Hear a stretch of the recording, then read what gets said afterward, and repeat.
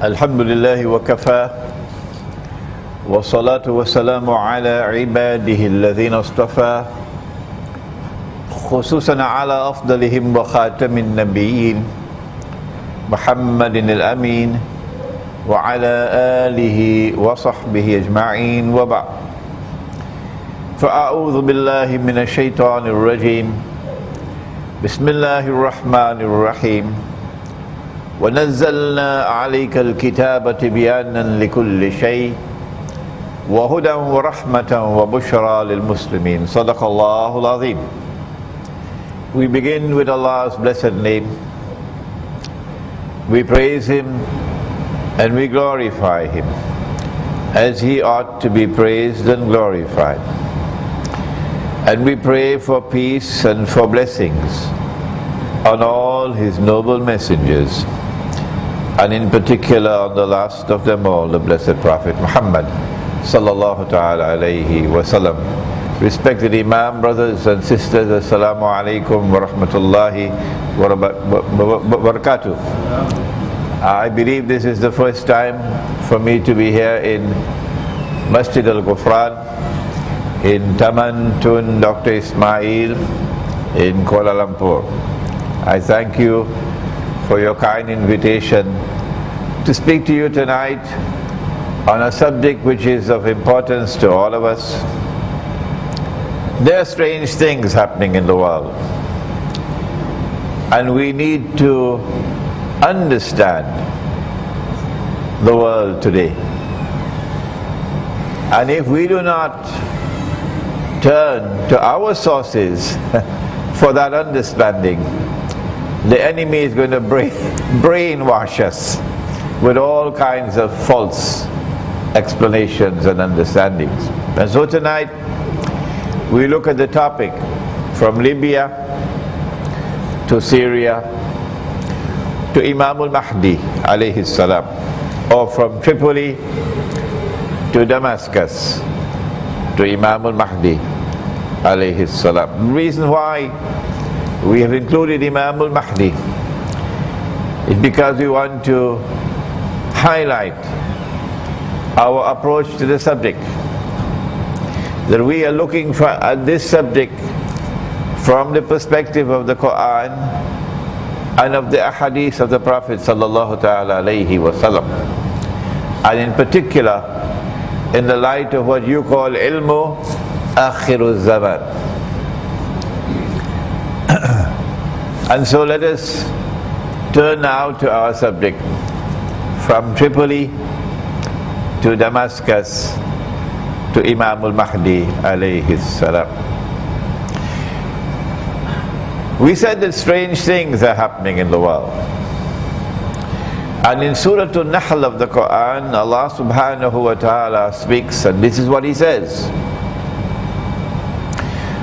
وَنَزَّلْنَا عَلَيْكَ الْكِتَابِ, and we have sent down the book, the Quran, sent it down on thee, O Muhammad sallallahu ta'ala alayhi wa sallam, tibyanan likulli shay, that this book might explain all things.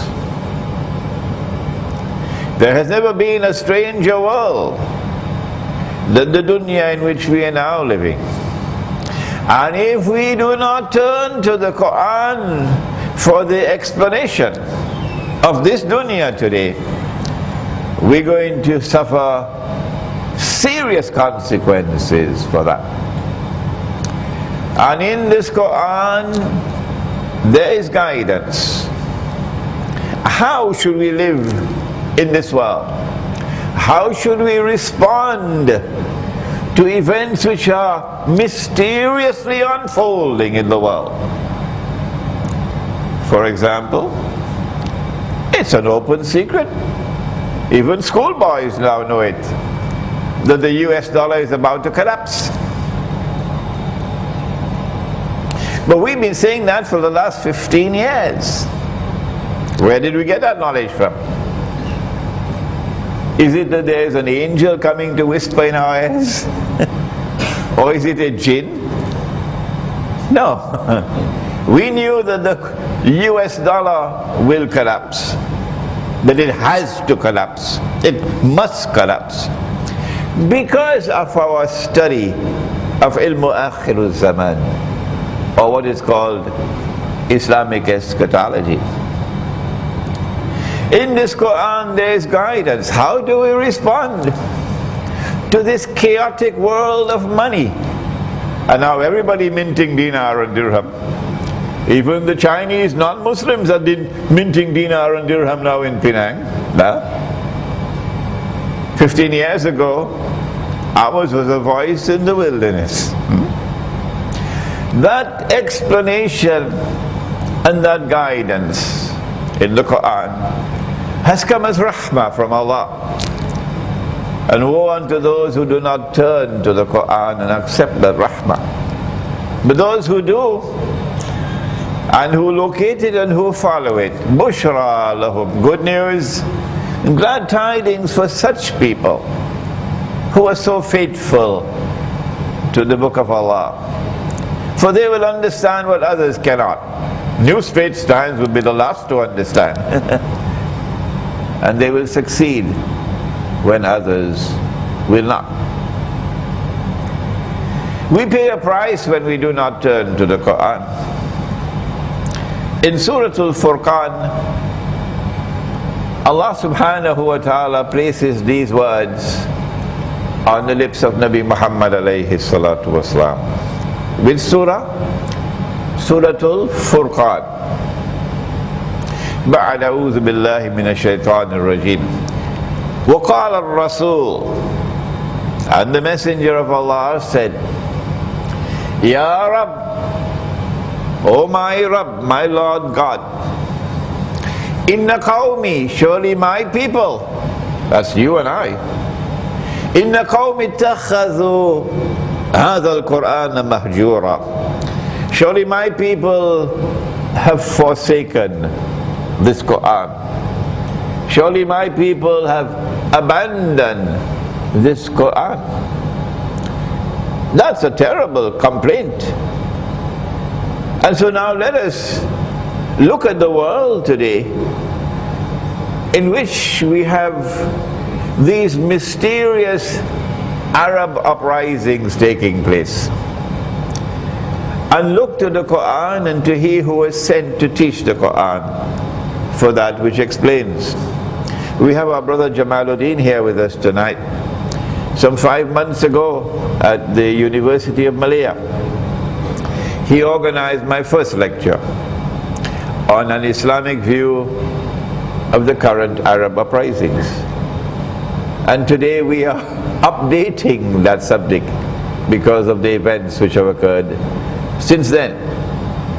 We will pause for this azan of Salatul Isha, and then we'll continue for some time after that, and then we'll have a question and answer session with the permission of the Imam, and then we'll have the Salatul Isha, inshallah. Was it by accident that one people, one Christian people, launched jihad, yes, jihad, to liberate the Holy Land? They call it the Crusades. They were holy wars, so jihad.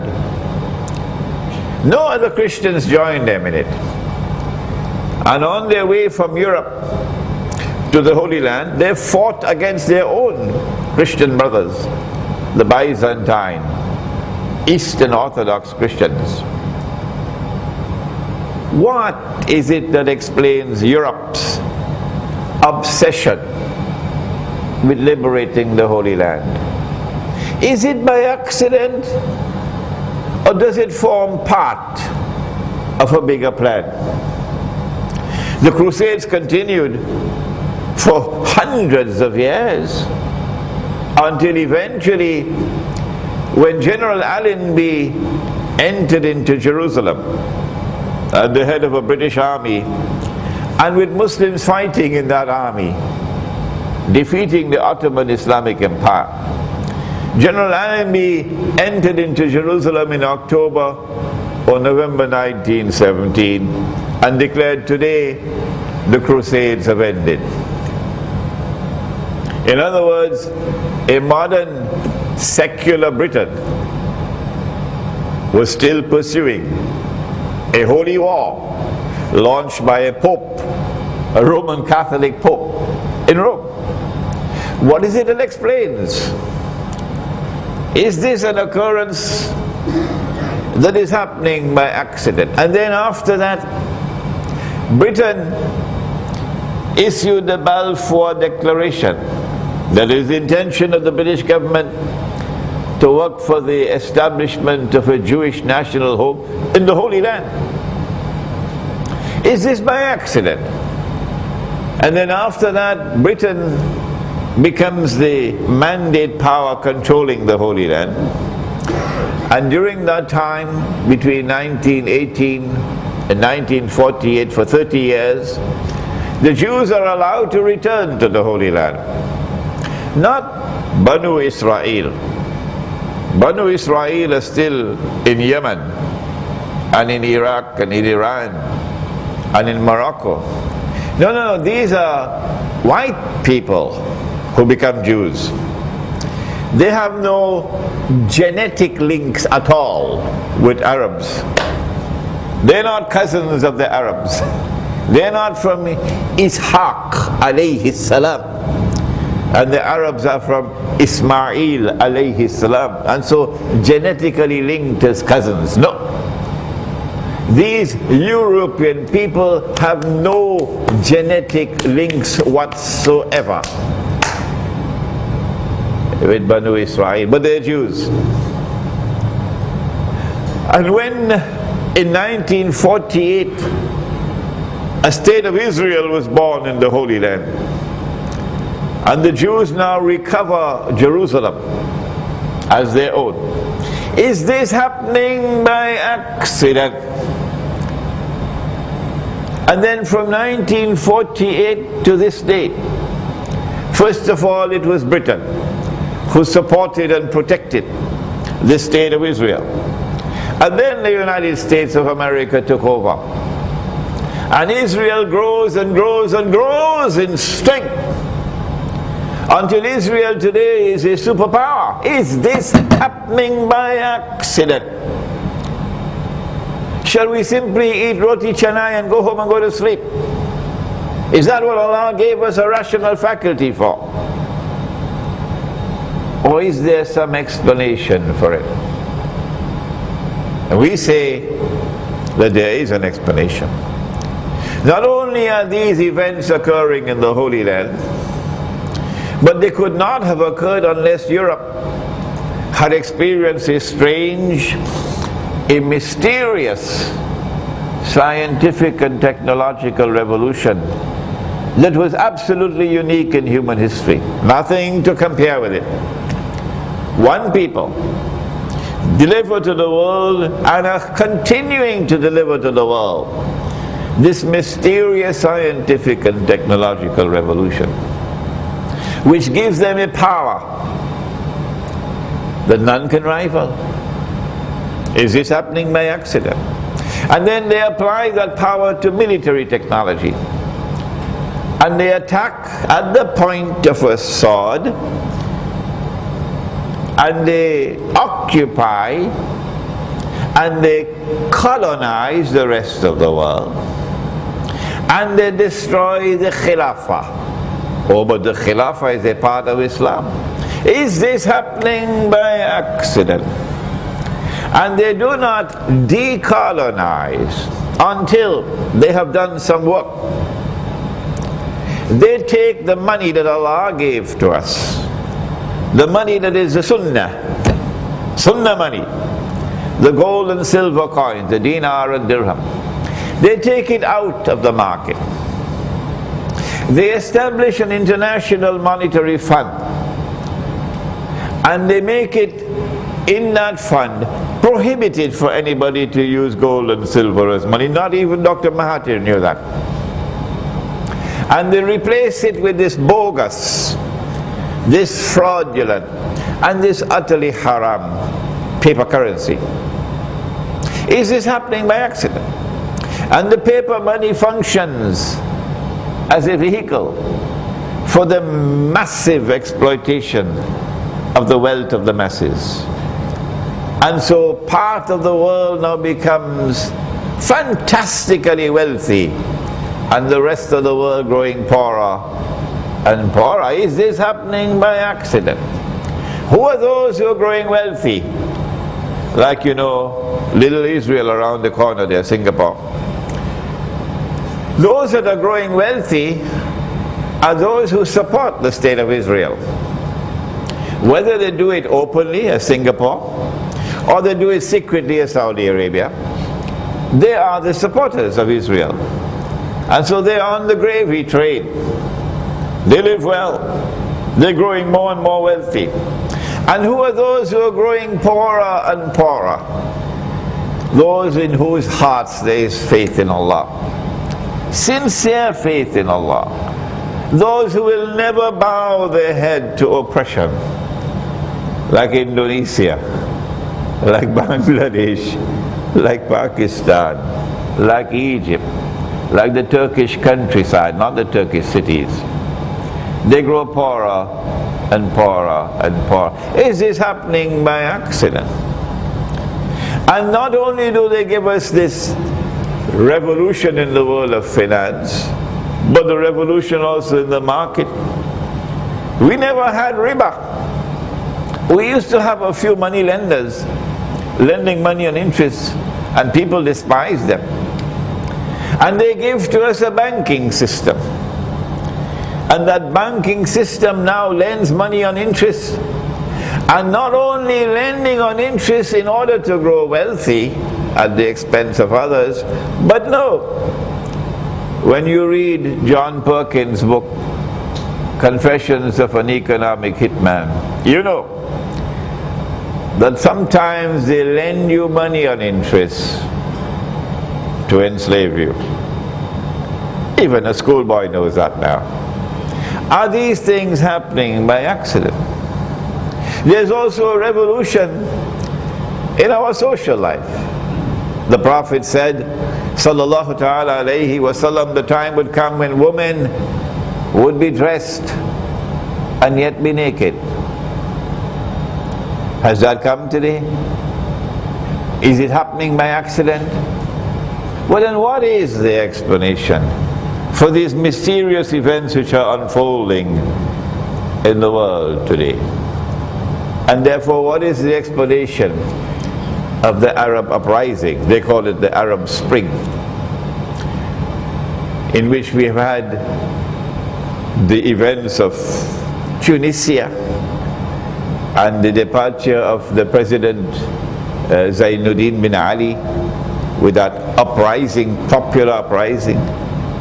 And then, what's his name now? We've forgotten it, the Egyptian one. Hosni Mubarak, in the popular Egyptian uprising. And now we see uprisings taking place in other parts of the Arab world as well. What is going on?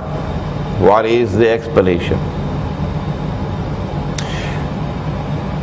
Our perspective is to look at the subject from the Quran and from the ahadith of Prophet Muhammad alayhi salatu wasalam. And when we do that, the first thing that we recognize is we are dealing with the subject of Akhirul Zaman, or Islamic eschatology. Maybe tomorrow the scholars of Islam are going to wake up and turn to this subject. But as of today, nothing has succeeded so far. They don't want to touch the subject. Why? I thought perhaps it's because of methodology. Methodology. An incapacity of turning to the Quran to locate that explanation because of defective methodology. And so now let us spend a few moments on methodology, because we are growing old, and tomorrow it's our younger ones, the students, who are going to take over. And we want to leave with them this methodology that they can take the subject further. In the Quran, Allah subhanahu wa ta'ala teaches methodology at the very beginning. I'm going to be rapid now, because you probably heard my previous lectures. He ordered Adam alayhi salam to bow down. Sorry, he ordered the angels to bow down, make sajda before Adam alayhi salam. And then Allah says, فَسَجَدُوا إِلَّا Iblis. And they all prostrated except Iblis. If we use the wrong methodology, the wrong one, we will study this verse in isolation, and we will come to the conclusion that since the order was given to the angels and they all bow down except this one, the implication is that Iblis is an angel. The Christians came to that same conclusion, and so they gave us the concept of a fallen angel. But in Islam, angels don't fall down. No. If we use this wrong methodology of taking a verse of the Quran or taking a hadith in isolation, you know, the lazy man's methodology, we can make a very embarrassing mistake. And Allah teaches us a lesson at the very beginning of the Quran, because He's not deficient in the use of language. No. He says, فَسَجَدُوا إِلَّا Iblis. They all prostrated except Iblis. He's used this language to teach methodology, usul al-tafsir. If we use the correct methodology, in which we look to the totality of the Quran, not just one verse or one hadith. As we study the Quran, we find that, but wait a minute, angels do not have free will. Angels do not have the capacity to choose. No. When an angel is given an order, he has no choice but to obey. وَيَفْعَلُونَ مَا يُؤْمَرُونَ, says Allah in the Quran. They do what they are ordered to do. But this one disobeyed. And so he couldn't be an angel. And there are other verses of the Quran which, as we study them, we realize, oh, we made a mistake. And so when we study the totality of the guidance, then we get the correct understanding. When we go to Surah Al-Kahfi of the Quran, you say Kahfi, we say Surah Al-Kahf. Allah says, وَكَانَ مِنَ الْجِنِّ. And so when you study Islamic eschatology, when you study ilmu akhirul zaman, you got homework to do. It's not going to be easy. You have to stay with your subject for a long, long time. You have to plant before you can reap, before you can grasp this most difficult of all subjects located in the Quran, ilmu akhirul zaman. You have to locate what is the central theme around which everything else revolves, and hold on to that and never part from it. That central theme, of course, is وَإِنَّهُ. It can be read as لَعِلْمٌ لِلسَّاعَةِ or لَعَدَمٌ لِلسَّاعَةِ. Both are correct. That he, Nabi Isa alayhi salam, when he returns, his return will be the sign of all signs of the last hour. So everything connected with the subject of ilmu akhirul zaman revolves around the central theme of the return of the true Messiah. But Nabi Muhammad alayhi salatu wasalam told us that before the true Messiah returns, Allah subhanahu wa ta'ala will release into the world a false Messiah, Al-Masih al-Dajjal. And when we study the subject of Al-Masih al-Dajjal, and we also study the subject of Ya'juj and Ma'juj, or Gog and Magog, now we get the explanation. The Quran now begins to explain to us what's happening in the world today. We don't have the time today to go over that long subject, but we have my book at the back there, Jerusalem in the Quran, which was published 10 years ago, and which explained this subject. And we also have it in Bahasa, Jerusalem di dalam Al-Quran, in which we get the explanation from the Quran and from the Hadith of what is happening in the world today, and in particular in the Holy Land. Dajjal is the mastermind. He is the mastermind who delivered the modern scientific and technological revolution. He is the mastermind who engineered the liberation from the perspective of the Jews of the Holy Land, the restoration of a state of Israel in the Holy Land, the return of the Jews to Jerusalem to reclaim it as their own, and the growth of that Israel to the state in which it is today, poised to replace the United States of America as the third and last ruling state of Dajjal's 3 ruling states. Where did Imran Hosein get this knowledge from? We never heard it from anybody else. We never read it in any book. No expert in international affairs ever spoke about this. This is the benefit of going to the book of Allah. This is the benefit of going to Nabi Muhammad alayhi salatu wasalam. And don't expect that the answers are going to come to you overnight. It's a long, long process. Israel wants to rule the world. Why does Israel want to rule the world? They said, and now you can see the lies. When you understand the subject, you can see the lies. They said 60, 70 years ago, all that we want to do is to create a home for the Jews. That's all. In the Holy Land. That's Balfour Declaration. That was a lie. You're not creating a home for the Jews.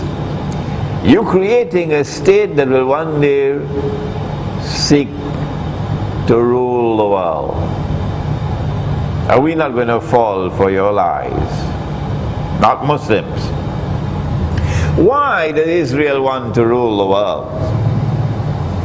Answer: because Al-Masih al-Dajjal, in order for the Jews to accept his claim that he is indeed the true Messiah, he must rule the world from Jerusalem, from a state of Israel. Otherwise, nobody is going to believe him. In order for the Jews to believe that this is indeed the true Messiah, Dajjal, he's got to get rid of this bogus paper money. Every Jew knows that this is bogus, this is fraudulent, this is haram. Maybe the muftis will know it tomorrow. And Israel has to bring back gold and silver as money. If Israel does not have gold and silver as money, no Jew will accept this man as the Messiah. And so the world is going to come back to gold and silver as money. You're not going to get this in any textbook of international monetary economics, no. No university in the world will tell you this, no. that there is a tomorrow which is coming in which mankind are going to turn back to gold and silver as money. Even Malaysia. And you're not going to have your ringgit anymore. No university is going to tell you that. How do we know it? Because we turn to the Quran and we turn to Nabi Muhammad alayhi salatu wasalam. If Israel is to rule the world,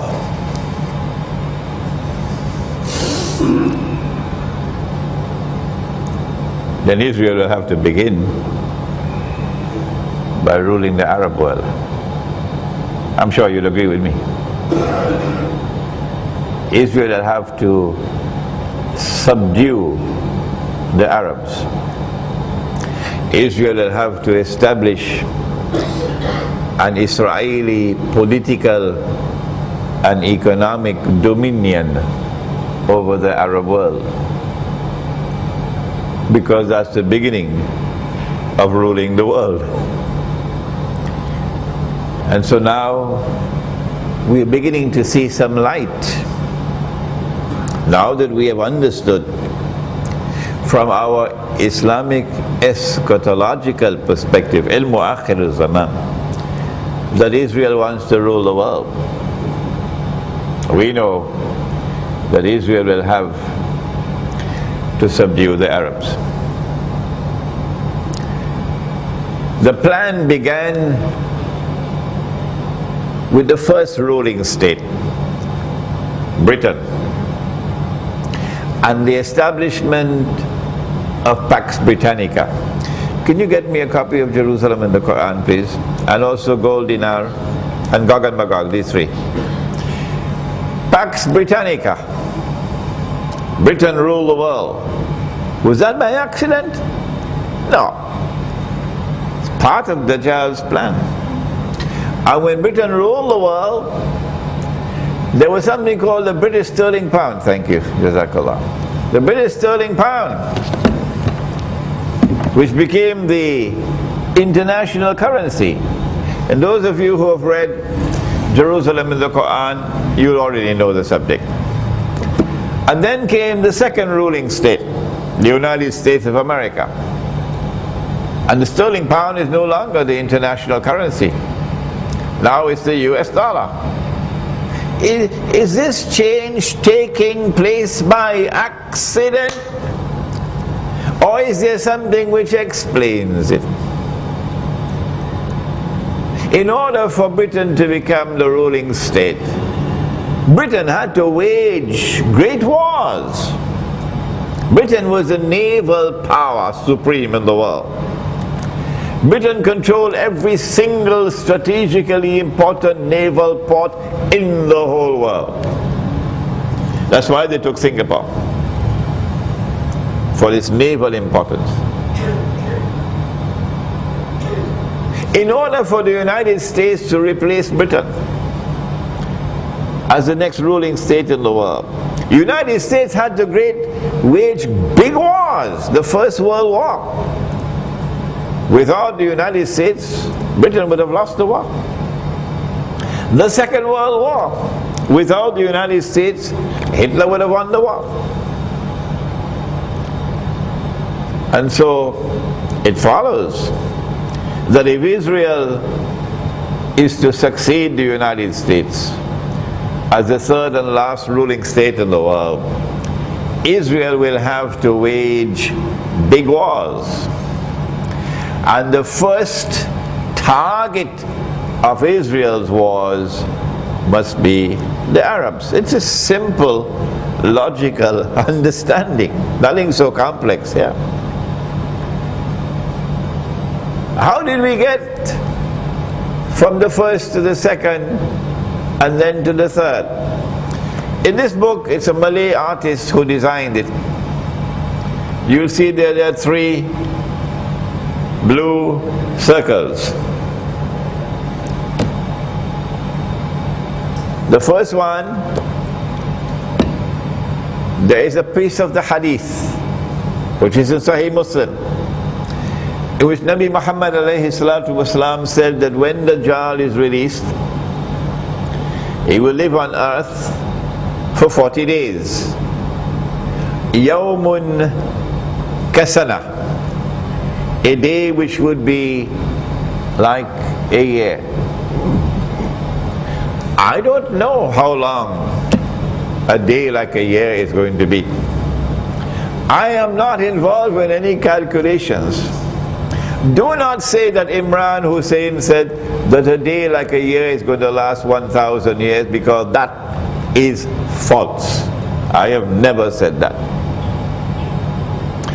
All that I'm saying is that a day like a year is going to be a very long period of time. That's all. And in that day like a year, I recognize Pax Britannica. Britain rules the world. And then came the second one, Yawmun Kashahr, a day which is like a month. How long is a day like a month? I don't know. And I'm not involved in any mathematical calculations. No.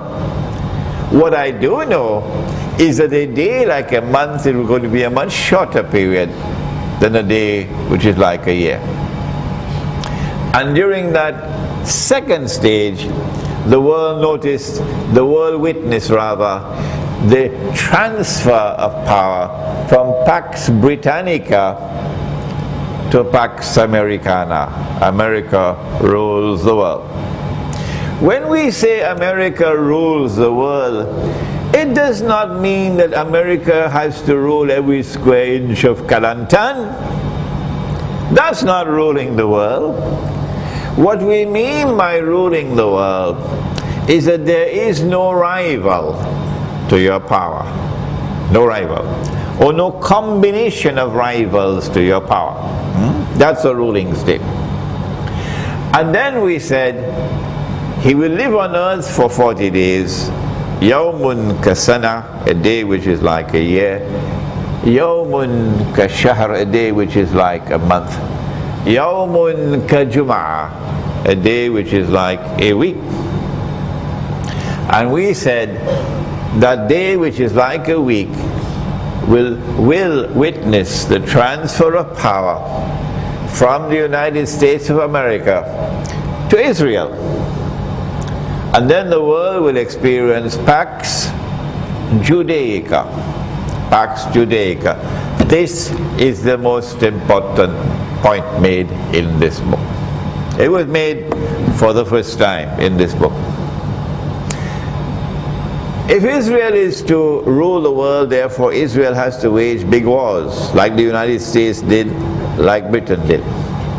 And the first target of Israel's wars will have to be the Arabs, to subdue the Arabs. But in the Arab world, there is one country which is more important than all the rest. Which one is that? It's Egypt. Why Egypt? Again, it's only Ilmu Akhir al-Zaman which can answer that question. In the Bible, they rewrote, they put in with their own hands in the Bible, in the Torah, that the Holy Land extends from the river of Egypt, the river Nile, to the river Euphrates. All of this is the Holy Land. That's false. When we go to the Quran and we go to the Ahadith of Nabi Muhammad ﷺ, we know that this is false, but it's there. So for Dajjal to convince the Jews that he is indeed the Messiah, the state of Israel will have to extend its frontiers to encompass the biblical frontiers, the false biblical frontiers of the Holy Land. And so now we can understand why NATO is in Iraq, up to the Euphrates, occupying this territory, because Israel has to reach the Euphrates. But what about Egypt? An Egyptian sent me an email 2 weeks ago to say, Sheikh Imran, the Israeli embassy in Egypt is never located on the east bank of the river Nile. No. All the other embassies are there, but not Israel. The Israeli embassy in Cairo is always on the west bank of the river Nile. Why? Because the Jews believe that's their land. So how can they establish their embassy in their land? The territory, which is known as the Eastern Delta.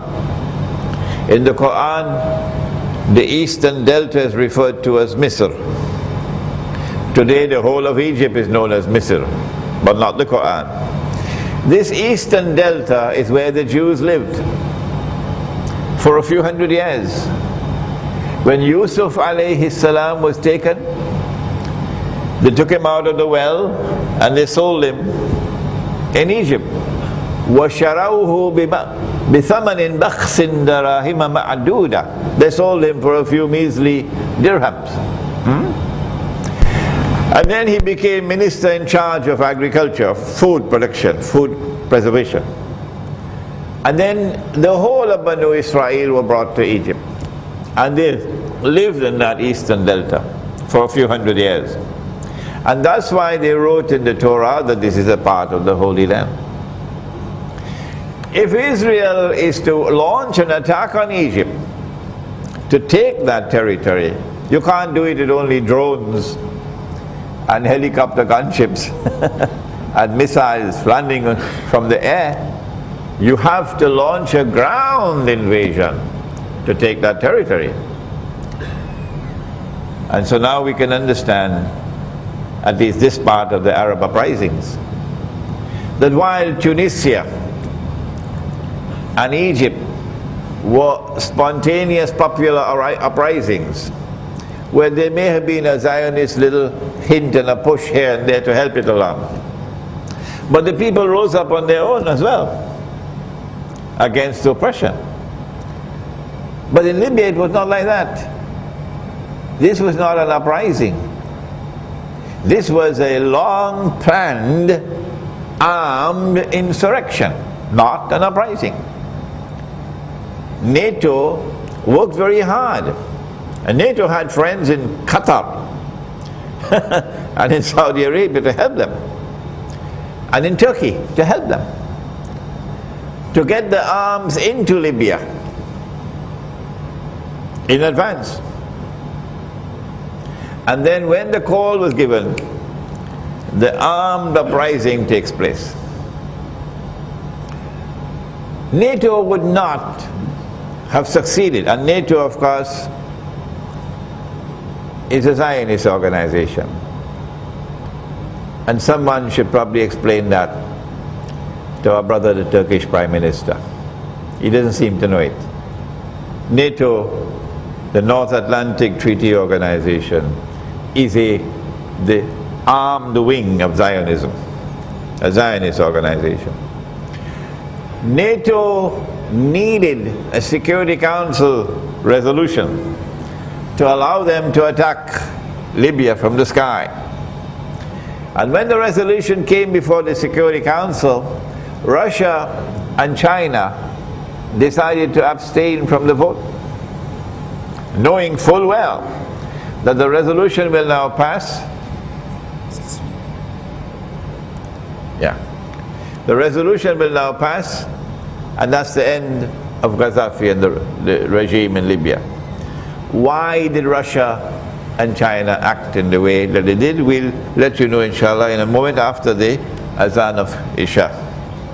When the matter came before the Security Council of the United Nations, a resolution to permitting the use of military intervention, NATO, in Libya, Russia and China abstained from the vote, knowing full well that the resolution will now be adopted, and that is the end of the Libyan government. It's only a matter of time. Why did Russia and China act in this way? Is there collusion between Russia and the Zionists, between China and the Zionists, or is there another explanation? It's a very important question for us to seek to answer. On my website, there's an essay in which I've attempted to answer that question. Lessons from the Zionist attack on Libya. That's the title of the essay. We need not go into that explanation now. What are the implications of the success of NATO and of the Muslims in Libya who launched the attack and succeeded, at least in Tripoli, in bringing down the government of Muammar al-Gaddafi, and then winning recognition, diplomatic recognition around the world, even Malaysia, one of the first states to recognize the new regime in Libya was Malaysia. All the pro-American governments in the world quickly recognized. But surprisingly, Russia also recognized, and China also recognized very quickly. The ones who held out and are still holding out are the ones who truly have sincerity in their hearts. And that is Hugo Chavez in Venezuela. I am not going to recognize this government. Evo Morales in Bolivia. I'm not going to recognize this government. And some other South American states.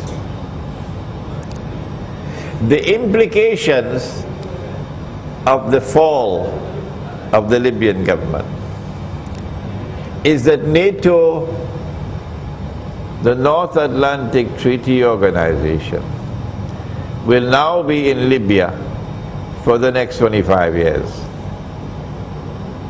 They're not going to leave. They wanted Libya for a particular reason that our Muslim brothers could not understand. Eating halwa. They wanted to be in Libya because Egypt is the target. And you have to send in ground troops into Egypt. You can't do it with drones as you're doing it in Pakistan. And so now with the success in Libya, when Israel launches her attack on Egypt, Israel will launch the attack from the east, and NATO will launch the attack from the west, ground troops. This is in addition to the air, and this is in addition to a naval blockade of Egypt. Will the Egyptian government survive? Will the Egyptian state survive? Given the pathetic state of Islamic scholarship today, because it's the ulama, they are the guides of the ummah, not the excellencies, the ministers of government, not the newspapers, and not the television sets. The ulama of Islam, these are the guides of the ummah. And given the pathetic state of Islamic scholarship today, I see no reason why it's going to hurt the Egyptians. And we have a few Egyptians here tonight, I believe. It's going to hurt the Egyptians for me to say this. I don't see any obstacle in the way of their achieving their objective in Egypt. But they're not going to stop with simply seizing the Eastern Delta. They're going to break up Egypt into small bits and pieces so that the small bits and pieces can never pose a threat to Israel. A word for the so-called mujahideen who waged the struggle against Gaddafi. I hope you're listening to me. And I hope all the other allies of NATO, including the Turkish Prime Minister, are listening to me. Here is a verse of the Quran. And you do well to study the Quran. In Surah Al-Ma'idah, Allah subhanahu wa ta'ala makes a statement of profound importance. And in this verse, He explains to us the world today. Listen one more time. Ya ayyuhalladhina amanu, O you who have faith in Allah. لا تتخذوا اليهود والنصارى أولياء. Do not take the Jews and do not take the Christians as your friends and allies. If we use the lazy man's methodology, the defective methodology, we will come to the conclusion that Allah is speaking about all Christians and He's speaking about all Jews. This is a lazy man's methodology.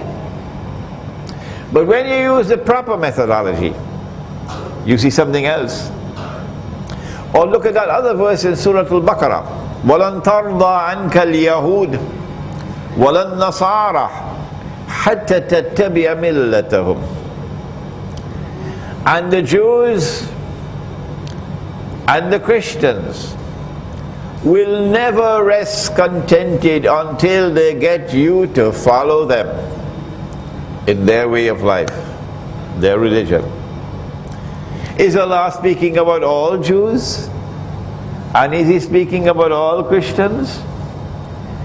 Even an elementary study of the Quran, not a sophisticated study, would yield immediately so many different verses of the Quran, which makes it clear that Allah is not speaking of all Jews and He is not speaking of all Christians.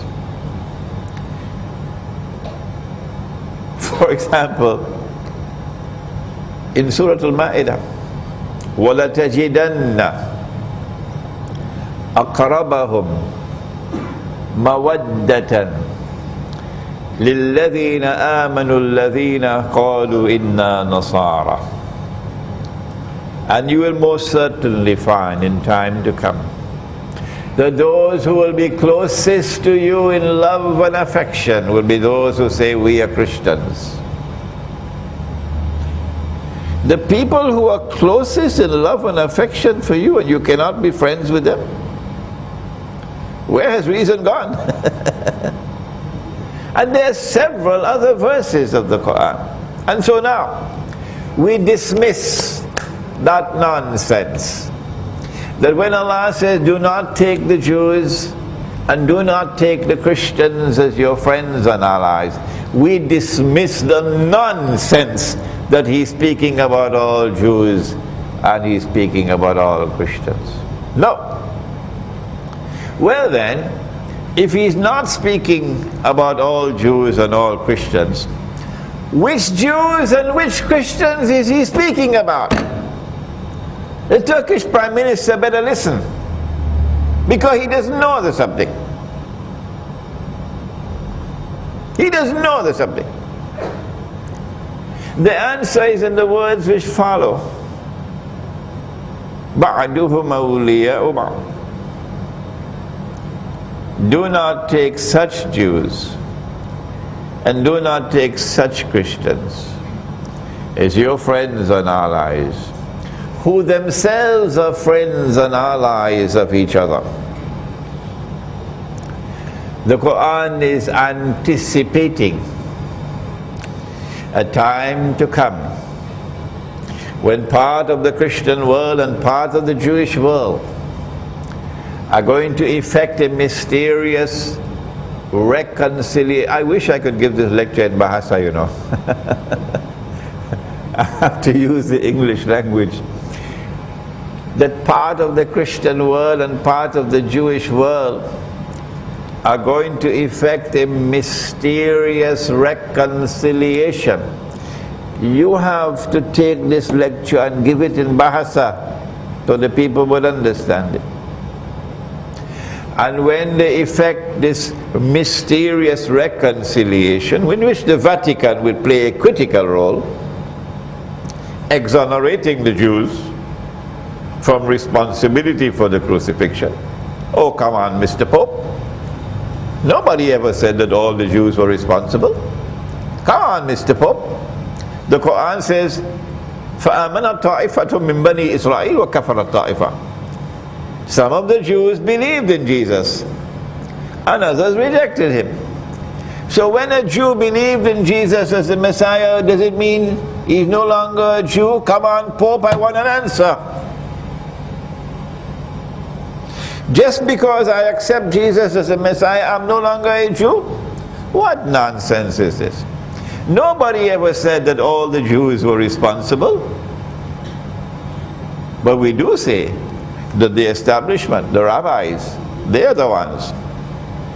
And they did it in the name of Judaism, not in their own name. And so every Jew has to part company from what they did. Otherwise you're part of the responsibility for it.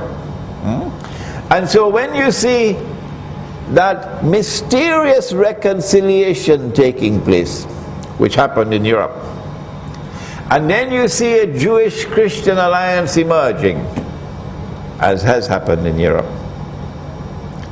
Allah is saying, these are the Jews and these are the Christians with whom I am prohibiting you from maintaining friendly ties and becoming their allies. You may say today, we are friends of America. I'd love to see you when you're in the grave. Oh yes, Excellency, I'd love to see you when you're in the grave, when you have to defend that statement.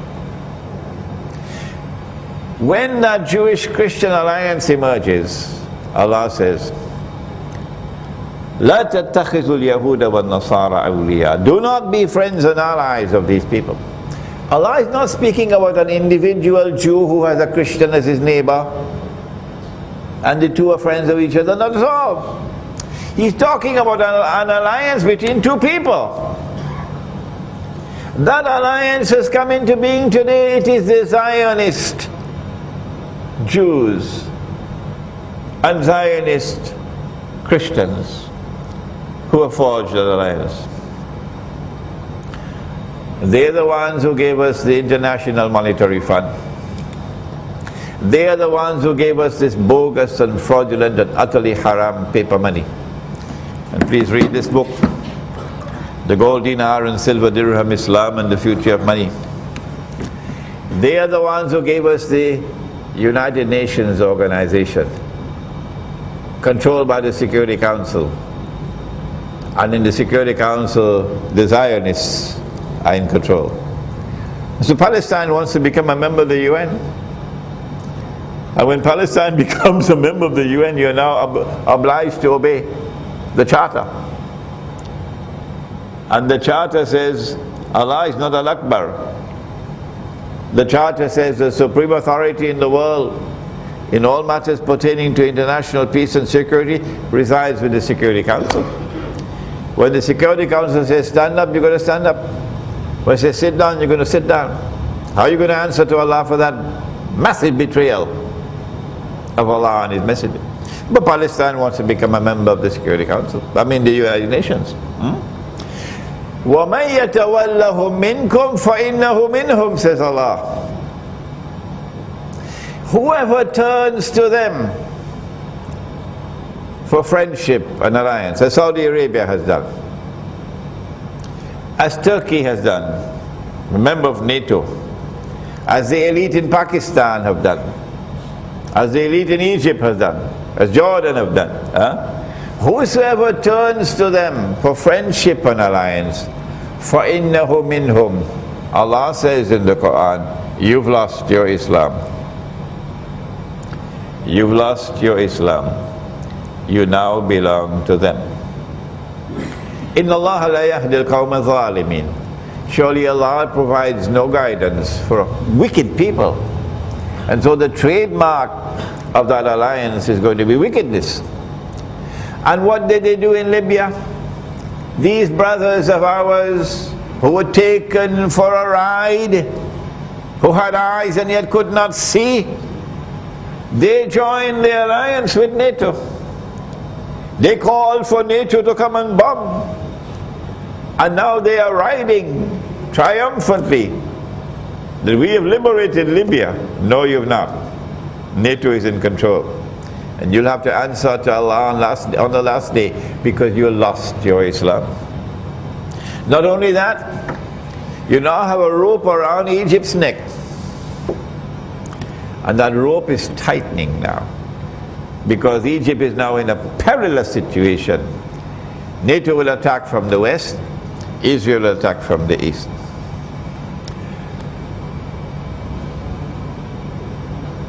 That Jewish-Christian alliance, the Zionist alliance, can be identified even further in the Quran with Gog and Magog. And this is my book on Gog and Magog. Gog and Magog are in the Quran. And you better study that subject of Gog and Magog, because they are the ones who control power in the world today, Ya'juj and Ma'juj. And if you follow them, if you remain under their umbrella, what are the consequences?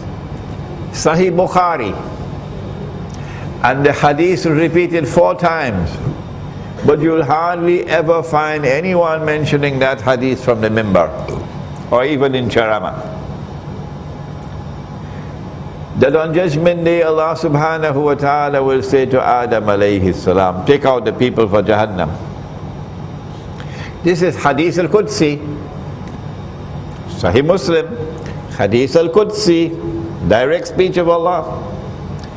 Adam alayhi salam will ask, how many are they, O Allah? And Allah subhanahu wa ta'ala will reply and say, out of every 1,000, take how many? 999. You know the hadith, mashallah. Out of every 1,000, take 999 for Jahannam. The companions of the Prophet ﷺ were terrified when they heard that. And he, the Prophet, smiled and said to them, good news for you. The one for Jannah will be from you. But the 999 will be Ya'juj and Ma'juj, will be Ahlu Ya'juj and Ma'juj. And so you're going to have a global society in Akhirul Zaman. And that global society, which comes into being in consequence of globalization, would be the global society of Gog and Magog. And once it embraces you, it's going to take you into the hellfire. Let us now leave Libya and come to Syria. We don't have time for Yemen. We don't have time for Bahrain. We don't have time for Saudi Arabia. Syria. Syria is so complex a case. You cannot say that it is an uprising, because the Zionists are actually recruiting people, paying them, arming them to go and fight in Syria. The Turkish forces are also doing the same, instigating people to go and fight and providing them with arms and weapons. This is therefore not a popular uprising. This is like Libya, an insurrection.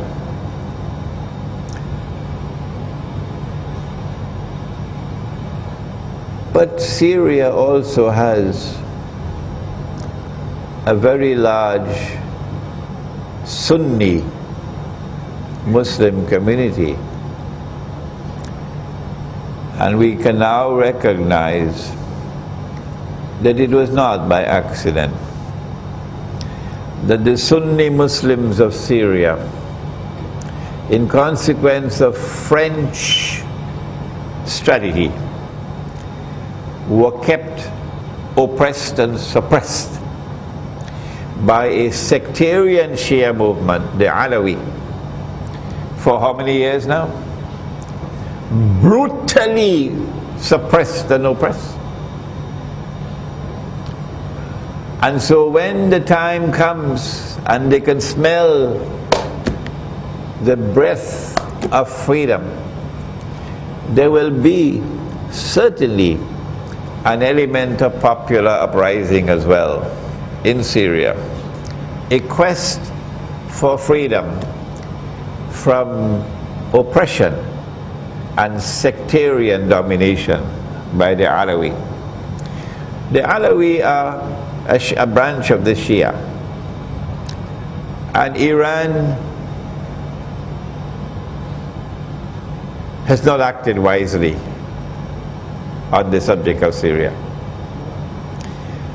The Syrian Muslims, the Sunni Muslims of Syria, are now openly accusing Iran of arming and supporting the regime in Syria to succeed in its oppression and suppression of the present uprising.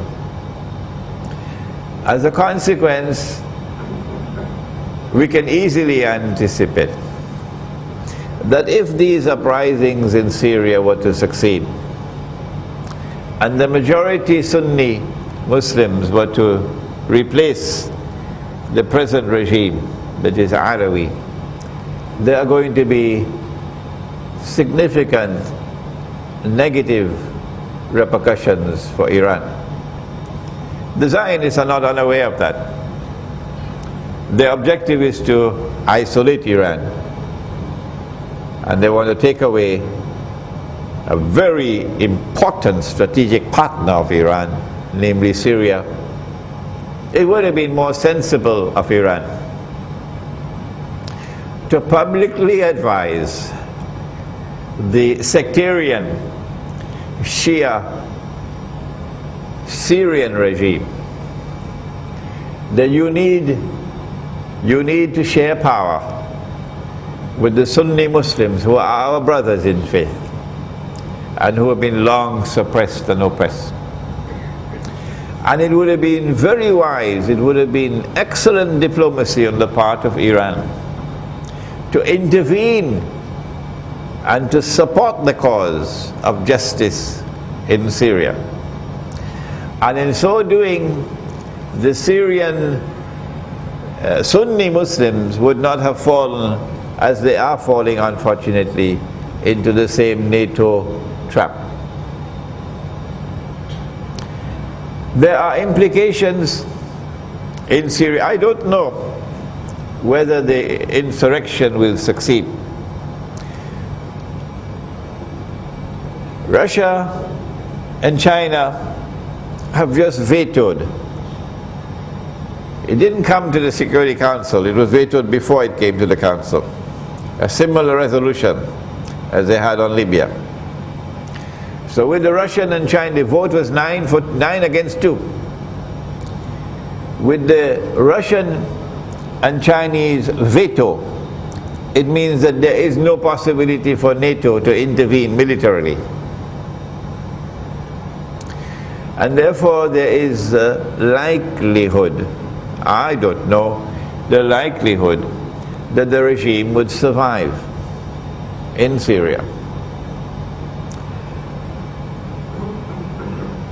But from our Islamic eschatological perspective, we don't look at the subject merely in the short-term perspective.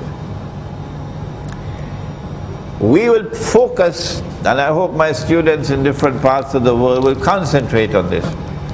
We will focus on Damascus in this context, that the sign of all signs of Akhirul Zaman is the return of Nabi Isa alayhi salam. The Pope doesn't know it, but we know it because of the hadith in Sahih Muslim, that when Nabi Isa alayhi salam returns, he's going to return in Damascus.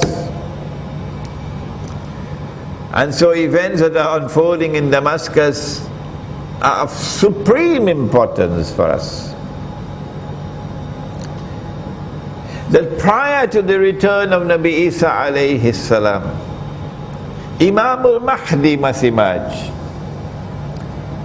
And when Nabi Isa alayhi salam returns, Imam Al Mahdi will be in Damascus, in the Masjid.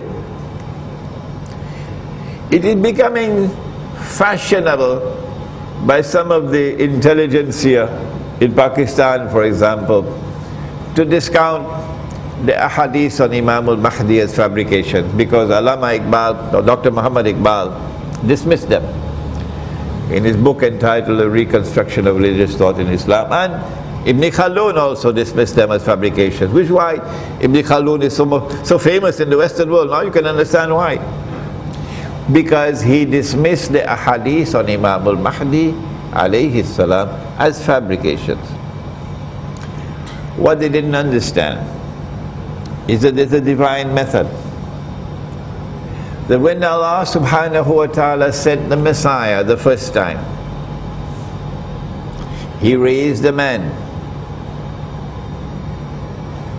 to prepare the way for the coming of the Messiah. That man was his cousin, Nabi Yahya alayhi salam, the Prophet John. And when Nabi Isa alayhi salam returned as an adult to the Holy Land, it was in front of Nabi Yahya alayhi salam that he came. And Nabi Yahya alayhi salam says, here he is, this is the man you've been waiting for. This is the Messiah. The divine method of positive identification. History repeats itself, but Ibn Khaldun missed the bus. And Dr. Muhammad Iqbal missed the bus. And may Allah bless them, they're very great scholars. We are nothing compared to them. And so when the Messiah is to come back, Allah raises a man to play the same role that Nabi Yahya alayhi salam played. And that is the rationale for Imam Al Mahdi. And when Nabi Isa alayhi salam descends in the Masjid, in Damascus, not Tripoli, Imam Al Mahdi will be in the Masjid. They'll be ready preparing for Salat. And before the Salat could commence, he comes down. And Imam Al Mahdi will look at him and say, this is the Messiah. Positive identification, repeating itself, the divine methodology. Before that happens, Imam Al Mahdi has to proclaim himself to be the Mahdi in Mecca. You may have heard my lecture, it's on YouTube. When he proclaims himself as the Mahdi in Mecca, he's going to be attacked by an army from Sham, which means that the believers are not going to be in control of Damascus from now until that day. Are you following me? He's going to be attacked by an army from Sham. Damascus today is not only ruled by a sectarian Shia movement that is oppressing the majority Sunni Muslims, brutal suppression, but also Damascus today is the supreme voice in the Arab world of Arab nationalism, taking over from Baghdad. Arab nationalism is a rival to Islam.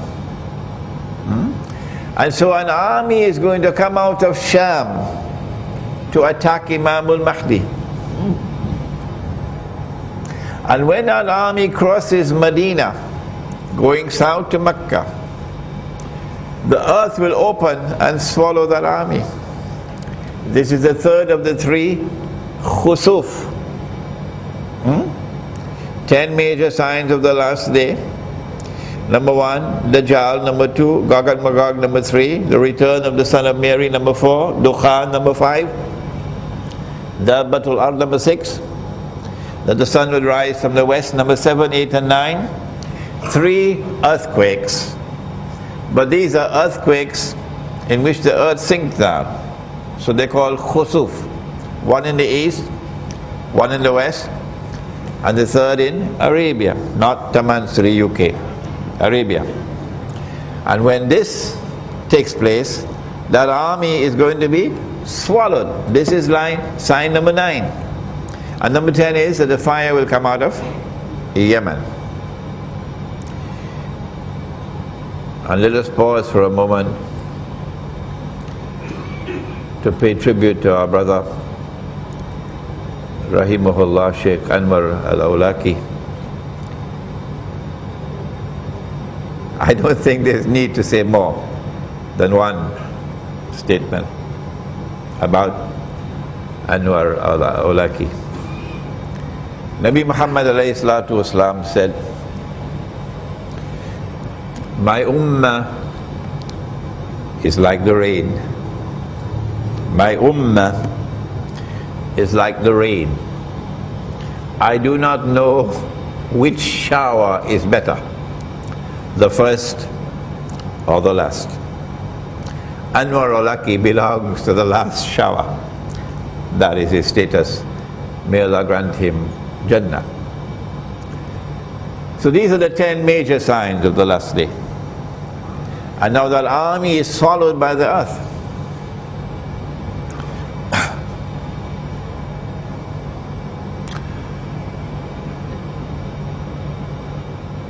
Damascus has one more importance, and that is that Dajjal is also going to be in Damascus. When Nabi Isa alayhi salam comes down, Imam Al Mahdi is in the Masjid. The Salat takes place. After the Salat is over, Imam Al Mahdi, the Nabi Isa alayhi salam will say, "Open the gates," because the Masjid is barricaded. And Dajjal will be outside. And when Dajjal sees Nabi Isa alayhi salam, his fright will be such that he'll melt the way salt melts in water. And so we do not treat Damascus so easily. We do not analyze the uprisings and the insurrection in Damascus, in Syria, from a limited perspective. Rather, we're looking at it in a long-term perspective. What's going to happen between now and that moment when Nabi Isa alayhi salam returns? We know that Israel will have to wage a big wars. Maybe we postpone our international Islamic retreat because we're expecting those wars to commence soon, maybe within the next 1 year. But before I end, I want to direct your attention to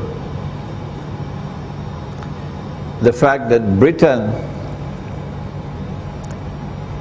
did not give way to the United States as a second ruling state before Britain was placed in a situation where she was facing defeat.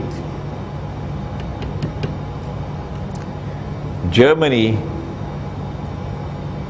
in the First World War used a new weapon of war never used before.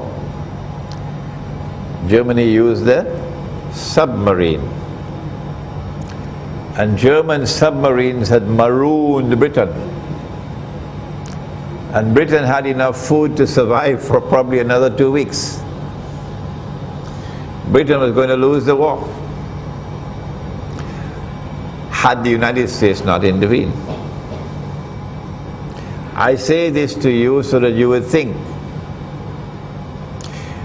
The Zionists then went to the United States. Well, first of all, they went to Britain and said, "Let's make a deal.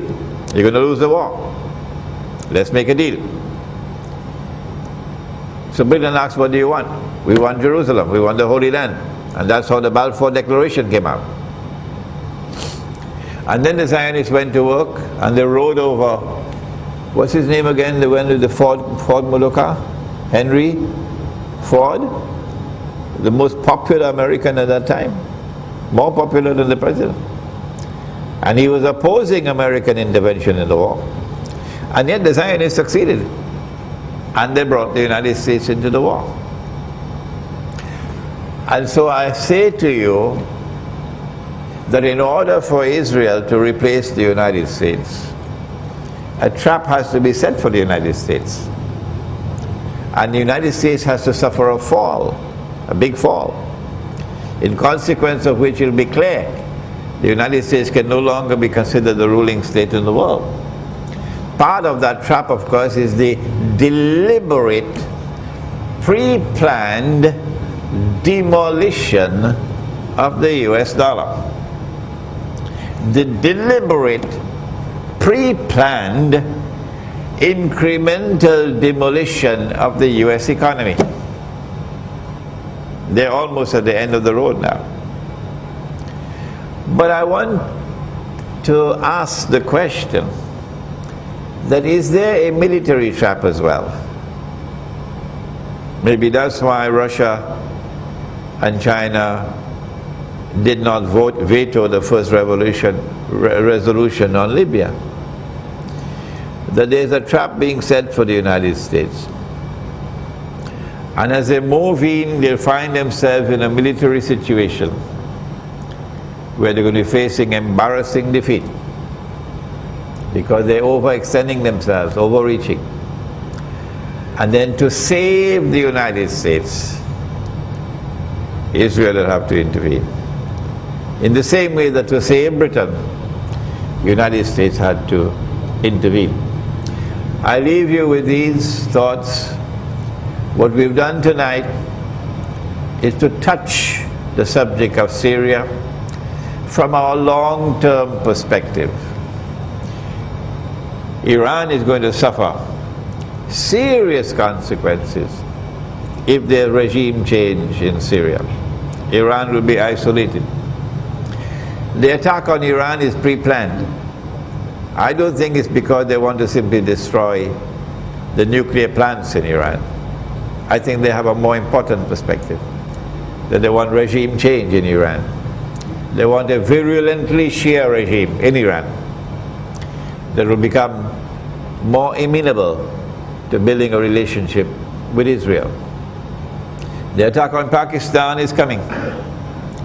And when the attack on Pakistan takes place, it will be for the purpose of destroying Pakistan's nuclear plants and dismantling Pakistan's nuclear weapons.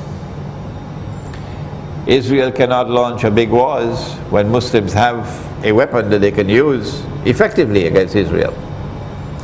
It follows, therefore, that perhaps the first attack will be Pakistan. Given the support that the Pakistan government and the Pakistan armed forces, I don't know why Pakistanis should be annoyed with me for this. This is facts. The Pakistan armed forces have betrayed Allah and His messenger monstrously. I'm talking not about the soldiers who love Islam. I'm talking about those who control strategic decision making. Don't come to me and tell me that all the soldiers in the Pakistan armed forces love Islam. I know that. I know that the Pakistani people love Islam. I'm not talking about that. I'm talking about those who control decision making in the armed forces and in the government. They are the ones who betrayed Allah and His messenger. They are the ones who for the last 10 years shamelessly have allowed NATO transit to take all the oil supplies and all the military supplies from the port in Karachi all through Pakistan to Afghanistan to support the killing of our Muslim brothers and sisters and children in Afghanistan, thanks to the Pakistan armed forces and Pakistan government. And you're going to be annoyed with me for condemning that?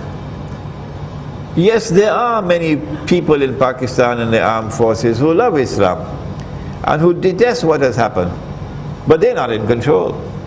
What we have done tonight, and the time is now up, is to look at this perspective from look at this subject from the perspective of Islamic eschatology. And when you do that, you'll see a pattern emerging. A pattern which is showing you Israel inching, moving forward little by little towards her eventual objective of launching her big wars. And then blaming Islam. Islam is now rising up, the Arab uprisings. Islam is emerging in Egypt because the election's coming. And the Islam that is rising up in the world today poses a threat to Israel. And we have to do something to save Israel and to save the world from Islam. And that's why we have to launch these big wars. These events are coming. And it is time for the ulama to return to the Quran. It is time for the ulama to return to the Quran and to return to Nabi Muhammad alayhi salatu wasalam and return to ilmu akhiru zaman, so that they can understand the reality of the world today and they can explain it to the ummah of Nabi Muhammad alayhi salatu wasalam. رَبَّنَا تَقَبَّلْ مِنَّا إِنَّكَ أَنْتَ السَّمِيعُ الْعَلِيمُ وَتُبْ عَلَيْنَا يَا مَوْلَانَا إِنَّكَ أَنْتَ التَّوَّابُ الرَّحِيمُ بِرَحْمَتِكَ يَا أَرْحَمَ الرَّاحِمِينَ آمين. May we have the question and answer now? The question is the demolition of the US dollar connected with some subject of 3 days. I know nothing about 3 days. No. What I do know is that Barack Obama is not there by chance. They put him there. They put a black man in the White House. And they put the black man in the White House to take blame, to be the guinea pig, to take the blame, because they know what's coming. I guess they're probably waiting for, the US dollar is already finished. It's in ICU, they're keeping it alive. They're waiting for a war, probably, and then they'll blame the war for it. And the US dollar will then collapse, Wall Street will witness its collapse, and then they will demonetize the US dollar, meaning it's no longer recognized as legal tender. And because so many countries hold stacks of US dollars, you can't buy oil in the world without US dollars. That's unfair, really. So all those US dollars that you're holding will suddenly collapse. China is going to lose most of all. Saudi Arabia is going to be losing a lot. And then they will replace the US dollar with another currency which would have a fraction of the cost. So on every $1 that you had, you're probably going to get 5 cents. White America is going to suffer massively. Black America is not rich. And when white America suffers this massive blow, the United States has a very curious law. In the United States, you're allowed to buy guns. Oh yeah? You can buy as many guns as you want, it's the law. So white America has lots of guns. So when the US dollar collapses, you're going to have fireworks in the United States. Fireworks, riots, killing, and they're preparing for it. But I don't know about the 3 days. Any more questions? Is this riot in the Arab world? I'm actually Moroccan, which also had noticed some of the riots.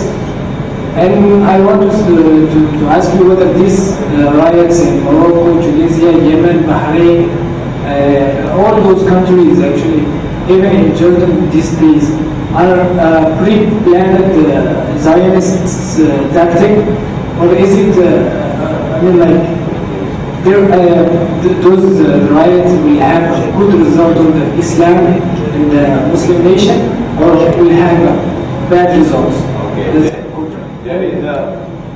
There is an analogy. When the summer comes and there is no rain, then the land becomes parched and the grass becomes dry and brittle. And then you know that only one match is sufficient to start off a huge wildfire with thousands and thousands of acres burning and many, many houses being destroyed. Only one little spot. So they know what they have done to the Arabs through riba,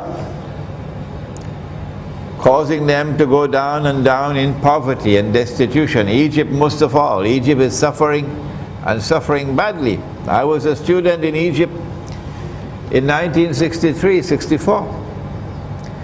And at that time when I went to Egypt, I was amazed by the poverty in Egypt. I am coming out of Trinidad in the Caribbean. And the Egyptians say to me, Sheikh, those were the golden years compared to what we now have. So the suffering of the people is so intense, it's as though no rain is falling. And just one match is enough to start the conflagration. So they knew that. They knew that. And they were waiting for the match. It happened in Tunisia with a young man who... So to say that everything is pre-planned, no. It is pre-arranged in the sense that you prepared the conditions with no rain falling. Okay? Is this beneficial for Israel? Yes, it is. Why? Because elections are going to take place in Egypt in a few months' time. The Islamic movement is going to win. We know that already. An Islamic government is going to come to Egypt, so-called Islamic government. What's the first challenge it will face? Gaza. These are your brothers in Gaza. You have to reach out to help them. And then Israel is going to raise the cry of terrorism, that Egypt is supporting terrorism. You want this so you can launch your big wars while yet declaring that you're only defending yourself. Go ahead. Under what circumstances and when God and Magog will get loose and get break from their... If you follow the wrong methodology, you will focus on one hadith, one solitary hadith in Sahih Muslim, which says that after Nabi Isa alayhi salam kills Dajjal, فَبَعَثَ اللَّهُ, Allah will then send. It doesn't say Allah will release. No, it says Allah will send Gog and Magog.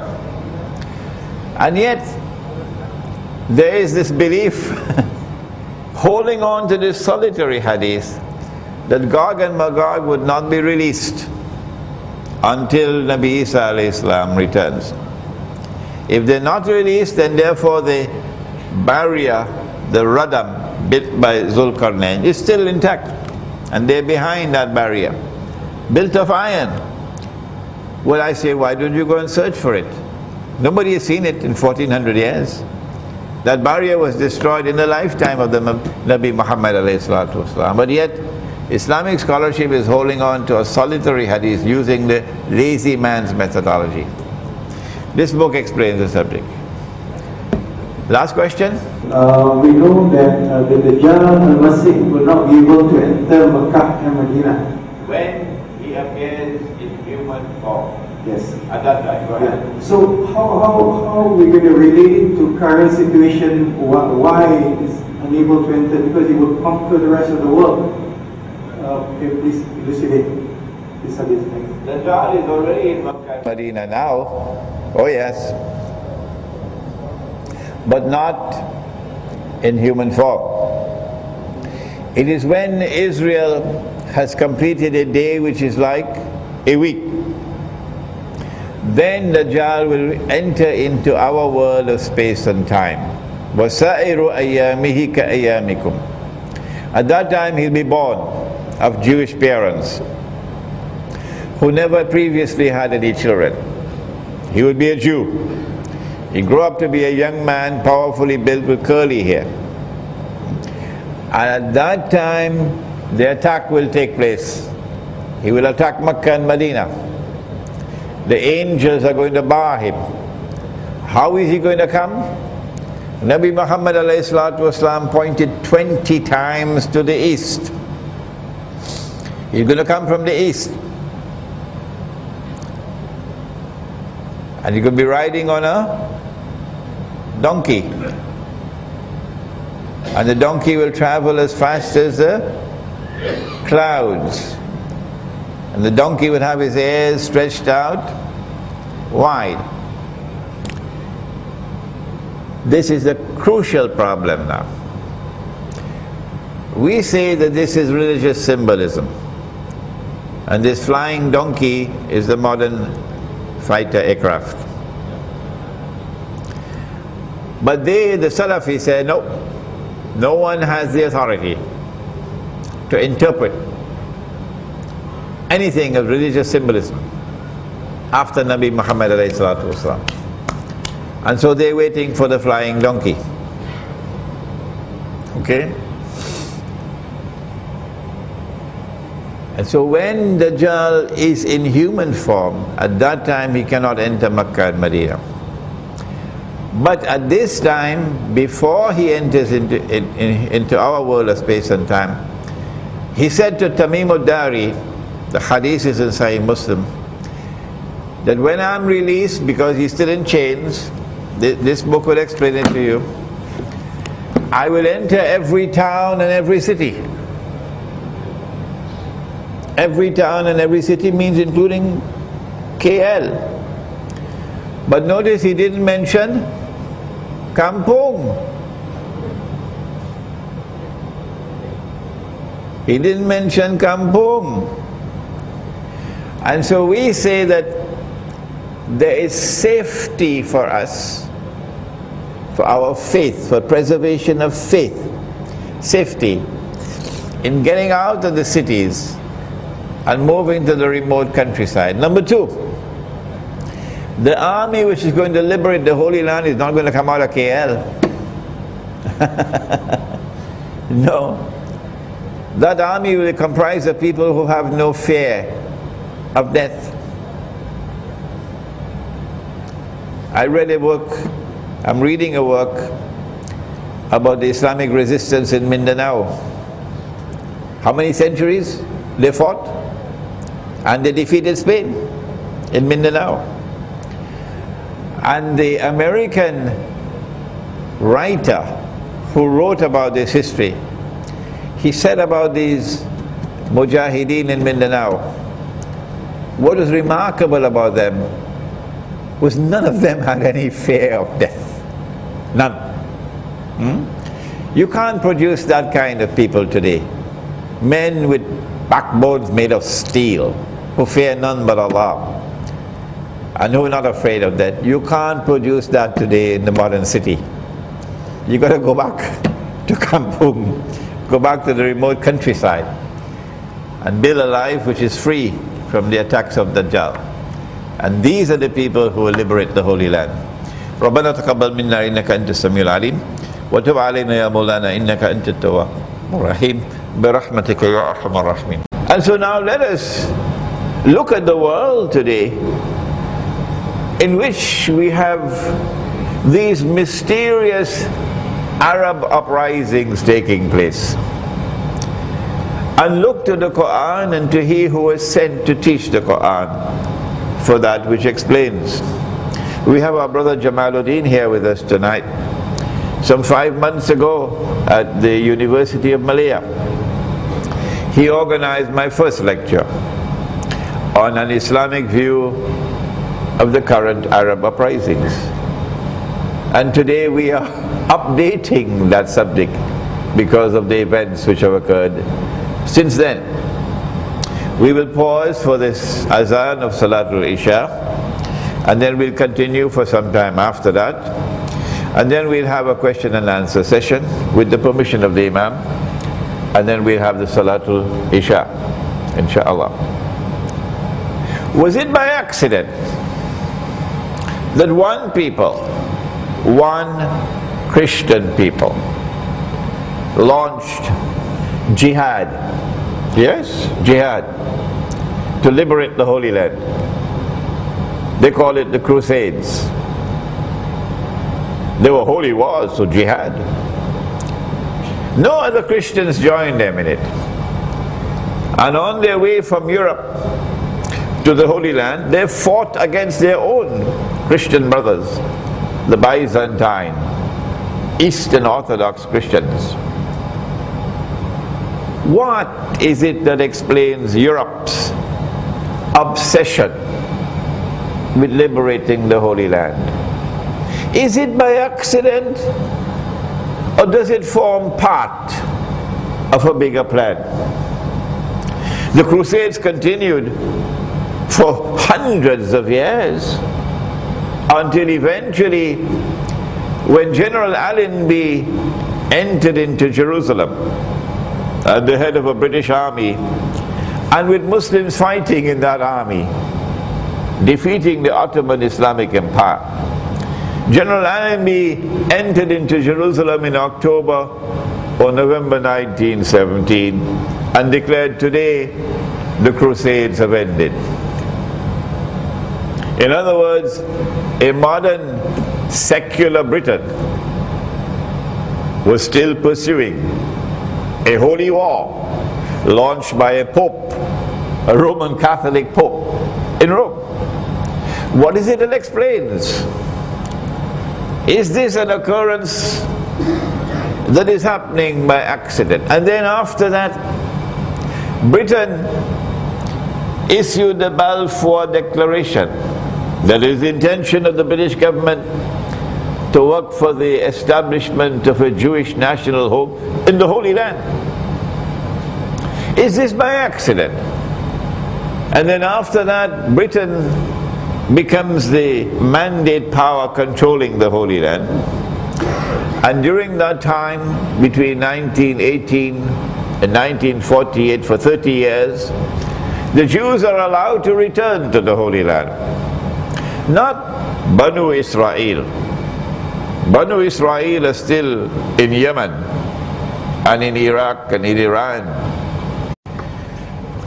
Alhamdulillah wa kafa wa salatu wa salamu ala ibadihi alladhina astafa khususan ala afdalihim wa khatamin nabiyyin Muhammadin al-Amin wa ala alihi wa sahbihi ajma'in wa ba'd. فأعوذ بالله من الشيطان الرجيم بسم الله الرحمن الرحيم ونزلنا عليك الكتاب تبيانا لكل شيء وهدى ورحمة وبشرى للمسلمين صدق الله العظيم. We begin with Allah's blessed name. We praise Him and we glorify Him as He ought to be praised and glorified. And we pray for peace and for blessings on all His noble messengers, and in particular on the last of them all, the blessed Prophet Muhammad sallallahu ta'ala alayhi wa sallam. Respected Imam, brothers and sisters, Assalamu alaikum wa rahmatullahi wa barakatuh.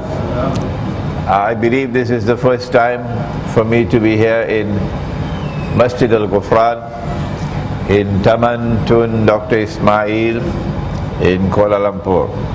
I thank you for your kind invitation to speak to you tonight on a subject which is of importance to all of us.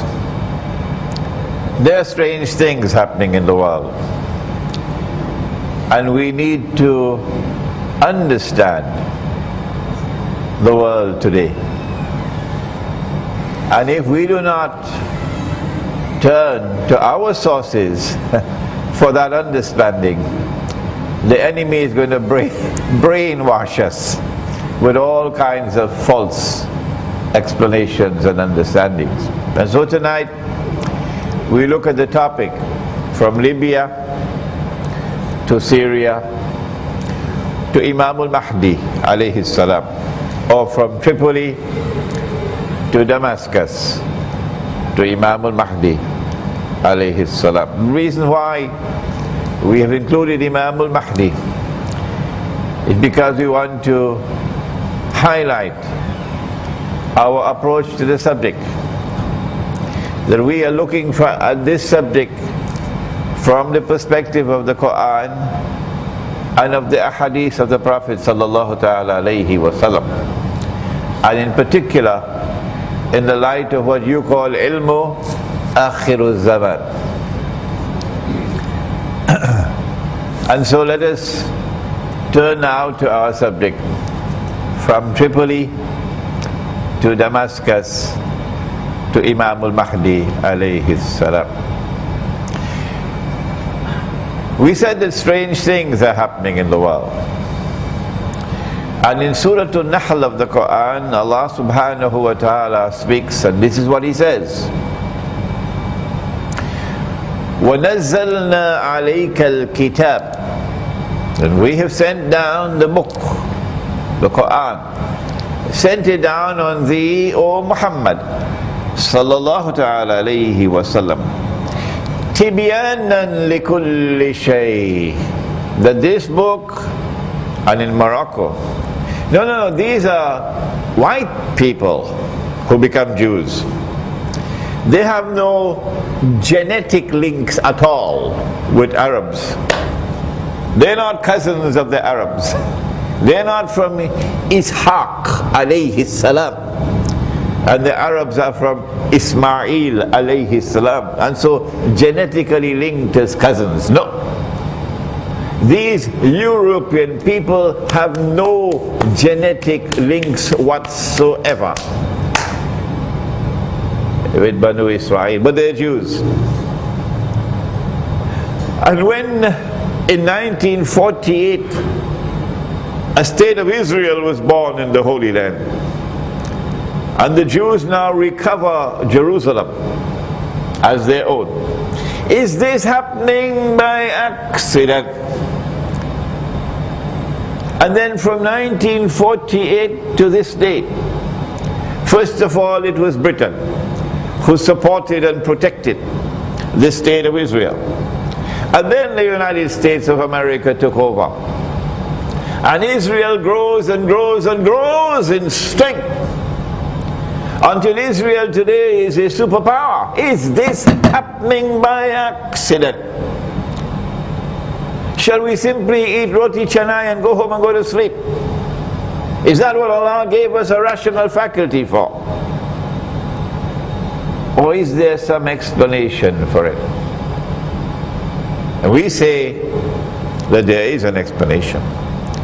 Not only are these events occurring in the Holy Land, but they could not have occurred unless Europe had experienced a strange, a mysterious scientific and technological revolution that was absolutely unique in human history. Nothing to compare with it. One people deliver to the world and are continuing to deliver to the world this mysterious scientific and technological revolution, which gives them a power that none can rival. Is this happening by accident? And then they apply that power to military technology, and they attack at the point of a sword, and they occupy and they colonize the rest of the world, and they destroy the Khilafah. Oh, but the Khilafah is a part of Islam. Is this happening by accident? And they do not decolonize until they have done some work. They take the money that Allah gave to us, the money that is the Sunnah money, the gold and silver coins, the dinar and dirham. They take it out of the market. They establish an international monetary fund, and they make it in that fund prohibited for anybody to use gold and silver as money. Not even Dr. Mahathir knew that. And they replace it with this bogus, this fraudulent, and this utterly haram paper currency. Is this happening by accident? And the paper money functions as a vehicle for the massive exploitation of the wealth of the masses. And so part of the world now becomes fantastically wealthy, and the rest of the world growing poorer and poorer. Is this happening by accident? Who are those who are growing wealthy? Like, you know, little Israel around the corner there, Singapore. Those that are growing wealthy are those who support the state of Israel. Whether they do it openly as Singapore or they do it secretly as Saudi Arabia, they are the supporters of Israel. And so they are on the gravy train. They live well. They're growing more and more wealthy. And who are those who are growing poorer and poorer? Those in whose hearts there is faith in Allah. Sincere faith in Allah. Those who will never bow their head to oppression. Like Indonesia, like Bangladesh, like Pakistan, like Egypt, like the Turkish countryside, not the Turkish cities. They grow poorer and poorer and poorer. Is this happening by accident? And not only do they give us this revolution in the world of finance, but the revolution also in the market. We never had riba. We used to have a few money lenders lending money on interest, and people despised them. And they give to us a banking system. And that banking system now lends money on interest. And not only lending on interest in order to grow wealthy at the expense of others, but no. When you read John Perkins' book, Confessions of an Economic Hitman, you know that sometimes they lend you money on interest to enslave you. Even a schoolboy knows that now. Are these things happening by accident? There's also a revolution in our social life. The Prophet said, sallallahu ta'ala alayhi wasallam, the time would come when women would be dressed and yet be naked. Has that come today?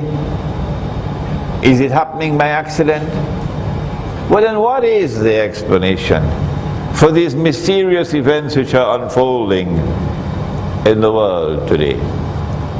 And therefore, what is the explanation of the Arab uprising? They call it the Arab Spring, in which we have had the events of Tunisia and the departure of the President Zainuddin bin Ali with that uprising, popular uprising. And then, what's his name now? We've forgotten it, the Egyptian one. Hosni Mubarak.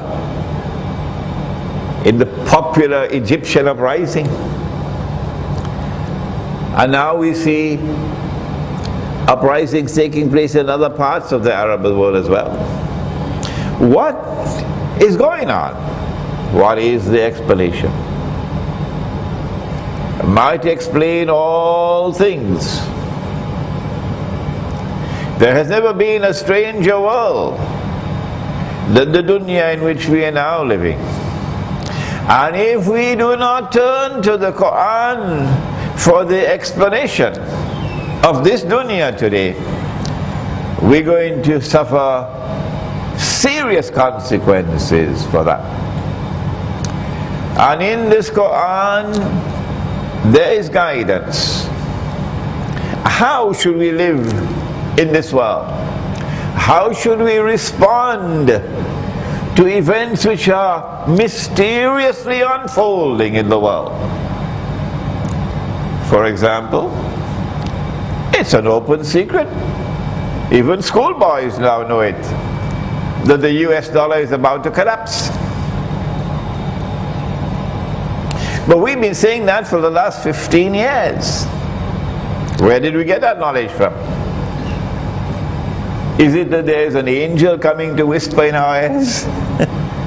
Or is it a jinn? No. We knew that the US dollar will collapse. That it has to collapse. It must collapse. Because of our study of Ilmu Akhirul Zaman, or what is called Islamic eschatology. In this Quran there is guidance. How do we respond to this chaotic world of money. And now everybody minting dinar and dirham. Even the Chinese non-Muslims are minting dinar and dirham now in Penang. 15 years ago, ours was a voice in the wilderness. That explanation and that guidance in the Quran has come as rahmah from Allah. And woe unto those who do not turn to the Quran and accept that rahmah.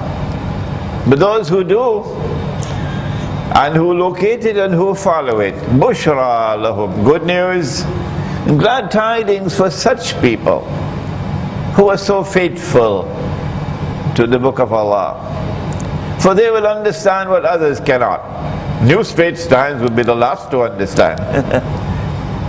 And they will succeed when others will not. We pay a price when we do not turn to the Quran. In Surah Al-Furqan, Allah subhanahu wa ta'ala places these words on the lips of Nabi Muhammad alayhi salatu wasalam. Which surah? Surah Al-Furqan. Ba'ad a'udhu billahi minash shaitanir rajim. وَقَالَ الرَّسُولُ, and the Messenger of Allah said, Ya Rabb, O my Rabb, my Lord God, Inna qawmi, surely my people, that's you and I, Inna qawmi ittakhadhu hadha al-Qur'ana mahjura, surely my people have forsaken this Qur'an. Surely my people have abandoned this Quran. That's a terrible complaint.